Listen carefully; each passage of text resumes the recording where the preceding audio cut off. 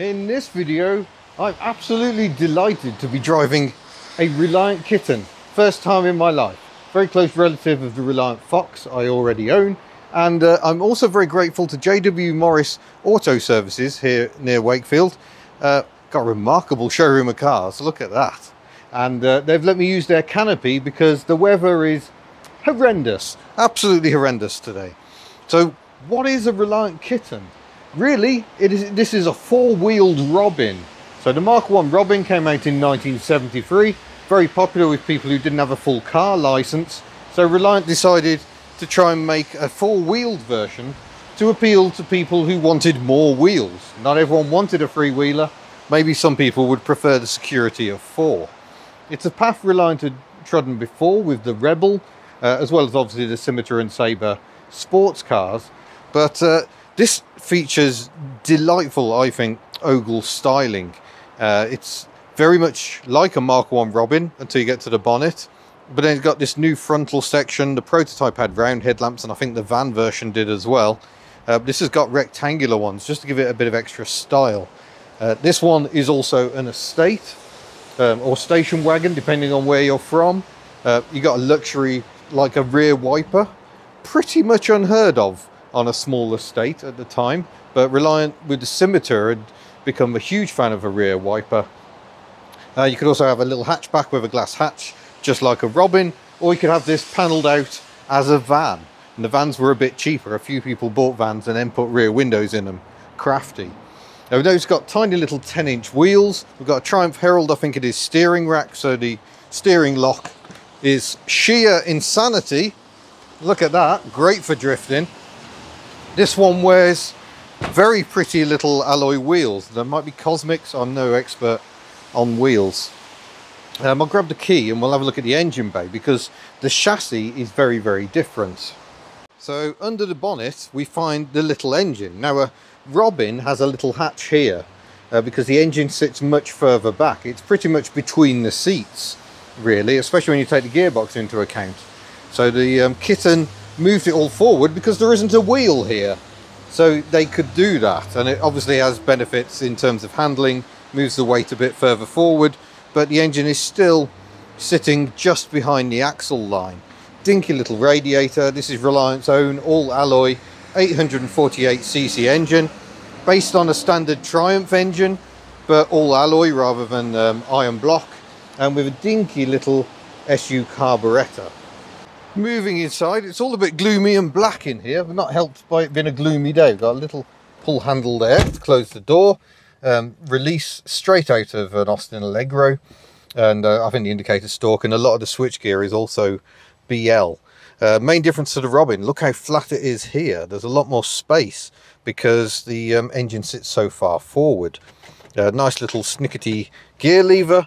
I will say I had a passenger ride in this car earlier. It collected me from the train station. That footwell is absolutely tiny. Generally, compared to my Fox, this feels so much more compact. The windscreen is almost in my face. The sun visor, I think, is my airbag. So it's all a bit cozy. But nice little comfy seats in here. It's in lovely condition, this one. It was saved recently. It was running the risk of being scrapped because it had had a smash on that corner. So that's all been rebuilt, and it's had a new engine fitted, a high compression engine no less, so she should get a bit of a move on. We've got something here that some people might recognise, period accessory, is just as you'd see in cars like the Escort and Cortina there, a clunk clip. And it allowed you to take you can sort of basically slacken your belt so it isn't sitting tight against you. Inertia reels were still a bit newfangled in the early 1980s, and people found them a little uncomfortable. They would set a static belt to be a little looser. So that was something you did. You set a clunk clip to hold the tension, so there's just a bit of slack in the belt. I've got a single little eyeball vent there for ventilation. Seems ever so slightly not attached. A modern head unit, which I'm not awfully keen on. That's the wipers, heated rear window, light switch, heater blower, which I've got going. I'm not sure what that one is up there. No idea what that one is. Is it hazard lights? It is hazard lights. There we go. So that's our hazard lights up there. Fog light, and then the rear wash wipe, is it? Or maybe it's just a rear wiper. But anyway, it works. And indicator stalk here also does the horn. Oh, that sounds sprightly. We have got winding windows, so that's an advantage over the Fox. They go down quite nicely. But while we have got a rear seat, the access is only via the tipping seat. I presume it's that button. Is it? No, maybe it's that button. There we go. Oh, and look at the indentation there in the carpet for my enormous feet. Ugh. And fold myself in, and that could definitely be worse, but it is set with the seat quite far forward. I don't think I'll be so comfortable behind the driver's seat. And I'm sitting quite high up as well, because we're on top of the rear axle, and I have not got enough headroom at all. It is worth remembering, this is actually a very small car. It is not big at all. Rear windows don't open. I don't think they ever did on the estates. I think they could do on the hatchback. So we've got the rear wiper there to show off, and it's a bit old-fashioned on the door handle. Look at that, it looks like it's been taken out of a house. But there's a fair load area under there. Parcel shelf looks like it is actually fitted. It also looks like it's screwed into place, so maybe it's not removable. But a decent amount of luggage space there. Right, as the weather's so spectacularly grim, let's get driving and I'll tell you more about the Kitten. Fire up. This one's running absolutely beautifully. It's currently owned by the people who have been sorting out my Fox. So this bodes well. If my Fox is running this well, I will be a very happy man indeed. Wipers, there's just about enough overlap to avoid a triangle of doom. The wipers aren't working particularly well, that one especially at the moment. But put some lights on, shall we, because it's so gloomy. Very sharp, abrupt clutch. And of course you also get a superb turning circle on these as well. Follow into the traffic. So the Reliant Robin had been introduced, I'm just going to operate the rear wiper, in 1973. And the Kitten came along 2 years later, 1975.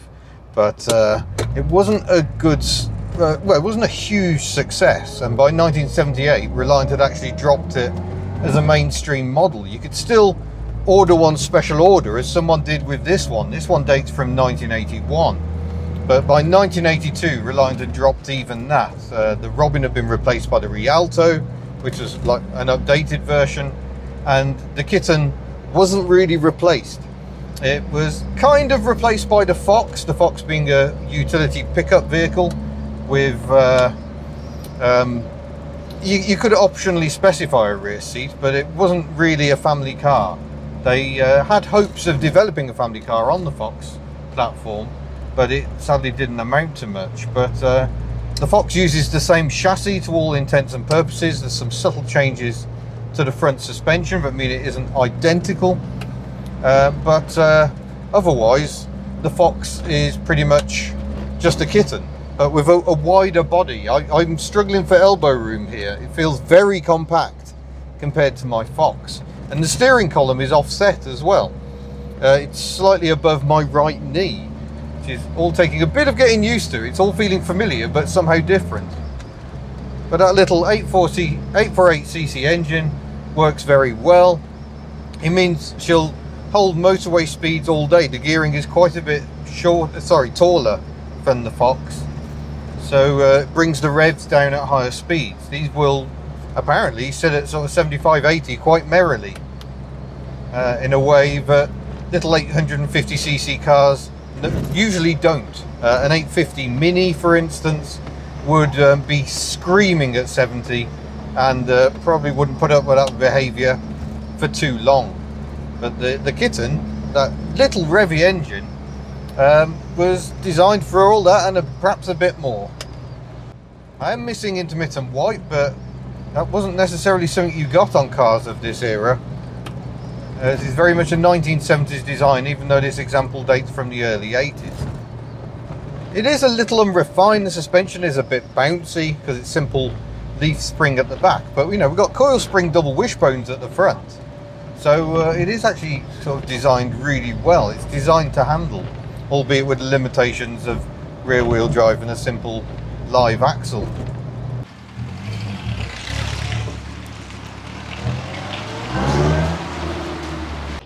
Let's take a wet roundabout and see how she does. All drum brakes, no servo. Again, a little backwards perhaps for the early 1980s. Pretty much all of its rivals would have been onto front discs. The Mini took a while. I think 1984 was about the time that all Minis had disc brakes.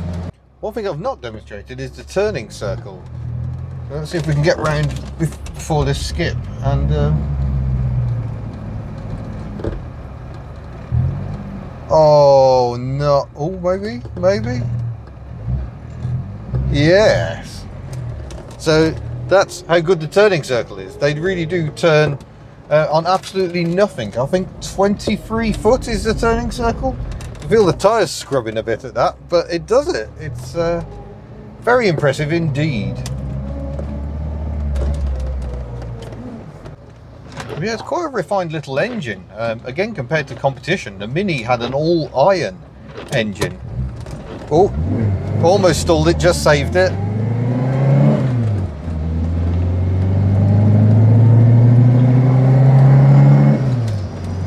Yeah, I mean, it sounds faster than it is, but picks up speed well enough, I would say. And it feels quite well planted as well. The steering is so accurate, being rack and pinion.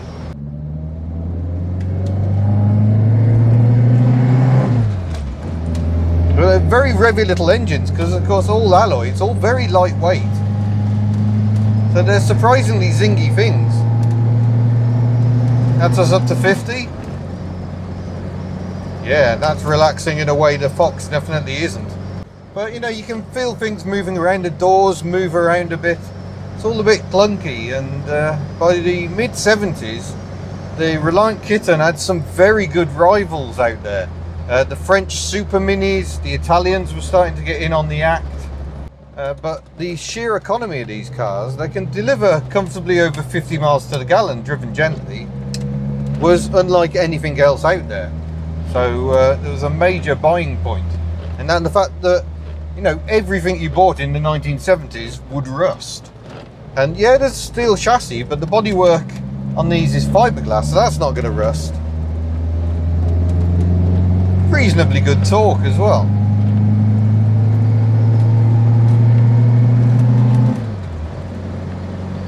Yeah, this is entertaining. It just feels frenetic and energetic, and you definitely couldn't say that for all of its rivals. The brakes need a good shove. This has actually had new shoes recently. They're still bedding in, so I'm having to be a little careful.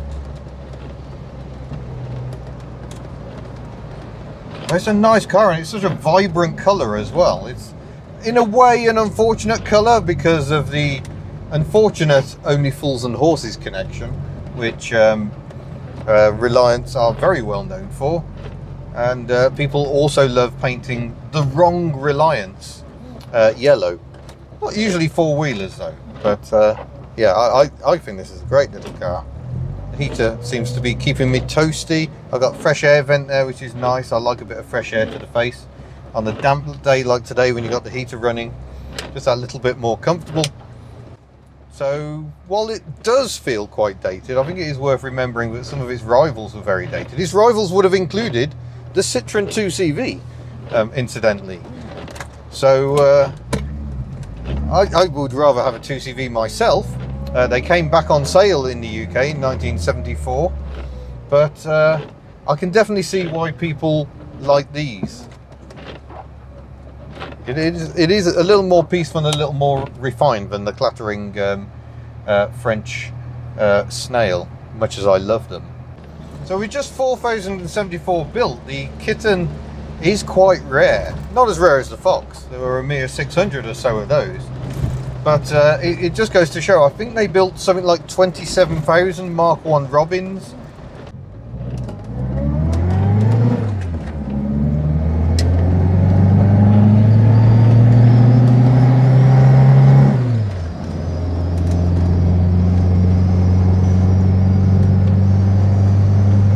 It's a familiar soundtrack, just that little bit quieter.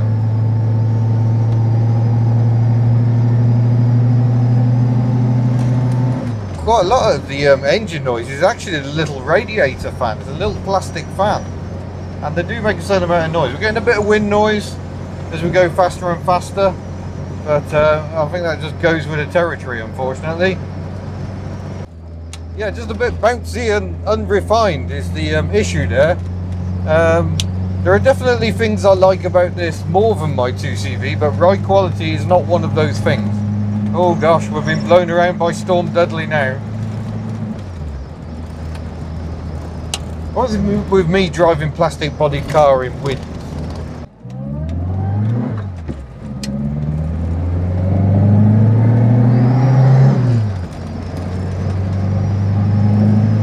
Yeah, this is nice. And of course, one of the other things I love is that the economy class was so interesting. You got cars like this, you got the Mini, you got the 2CV, the French superminis. There was such variety going on, and we just don't see that these days. So it's definitely a thing to celebrate, is how different this is. So that was the delightful little Reliant Kitten. I have to get closer to it just to remind myself how tiny it truly is. An extraordinary little car with some hidden talents. So thanks very much to Adam and his dad for letting me drive this example. It's nice to finally tick that off the box. Like I say, if you'd like to see more Reliant content, then do check out my other videos, which might be about this Reliant Fox. We now have blue Reliant Fox t-shirts in stock on the Hubnut store. Look at the description for details. Otherwise, thank you. I shall see you in a future video. Farewell.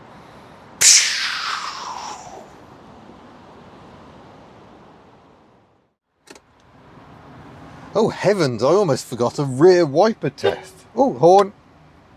There we go. The blade tired, but still a surprising novelty on a vehicle launched in 1975.